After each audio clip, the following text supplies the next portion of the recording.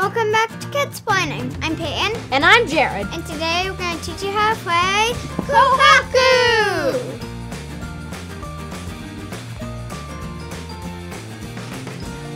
Kohaku is a peaceful tile-laying game for 1 to 4 players from Gold Seal Games and 25th Century Games, where players compete to build the best koi pond.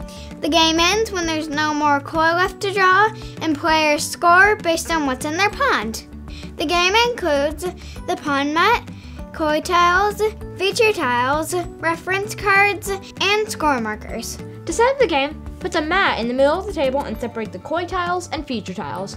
Some of the tiles have player markings in the bottom corner. Remove any tiles marked for more players than you have. Then for 2 players, remove 7 more random koi tiles. And for 3 and 4 players, remove 5 random koi tiles.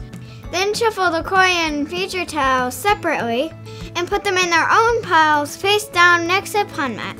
If the piles get too tall, you can put them in separate piles. Put a koi face up on each koi spot and a feature face up on each feature spot. Then you're ready to get started. During the game, players will take turns drawing 2 tiles, 1 koi and 1 feature, that they will use to build their pond. The tiles you take must be next to each other, not diagonal. So if I take this koi, then I can take one of these features. You have to take 1 koi and 1 feature on your turn. You can't take 2 koi or 2 features. Then, players use their tiles to build their own pond in front of them.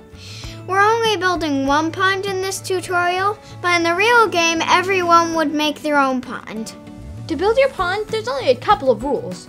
You have to place tiles next to each other, not diagonal, and you can't put koi next to koi or features next to features. The 2 tiles that you draw on your turn don't have to go next to each other, they just have to follow those rules. So if my pond looks like this and I drew these 2 tiles, I wouldn't have to put them next to each other. I could put 1 here and 1 here, as long as there's no koi next to koi or features next to features. After you draw your tiles, you refill the mat.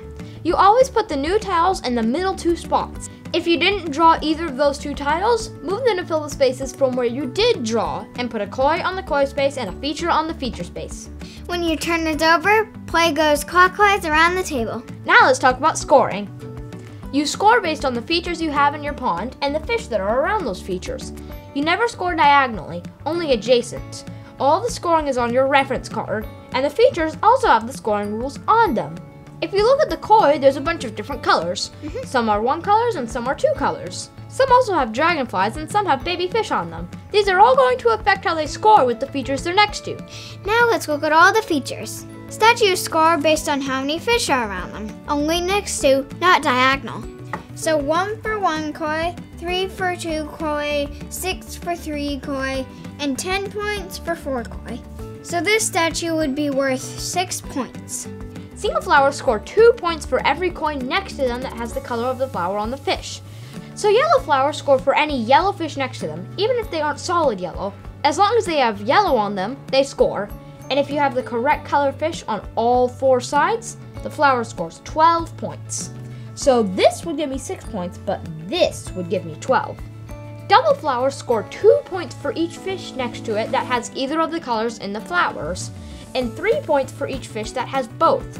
So for this double flower, these fish would be worth 2 points because they only have 1 of these 2 colors, but this fish would be worth 3 because it has yellow and white.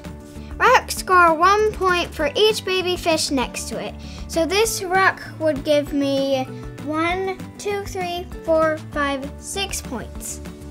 Frogs score 1 point for each dragonfly next to them. So this frog would score 1, 2, 3, 4 points. Butterflies score 2 points for the same colored koi in the same row or column as the butterfly, not just the kois next to it. So this butterfly would score 2, 4, 6, 8, 10 points. Turtles score 5 points no matter where they are or what's around them. And solid color fish have a coin on their tile. Each coin is worth 1 point at the end of the game. So on your turn, draw 2 tiles that are next to each other on the mat, 1 fish and 1 feature. Put them in your pond following the placement rules and refill the mat.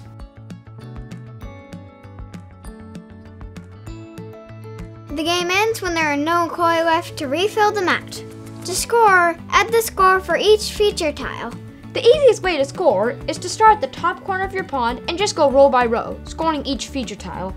So start with this one, which is worth 2 points, then go to this one, which is worth 6 points. And then just keep going until you have your total score. And the player with the highest score at the end of the game wins. And that's Kohaku. If you have any questions, or if you have a game you want us to teach, leave us a comment. Thanks for watching. And be sure to subscribe right here. And watch our other videos over here. See you later. Bye.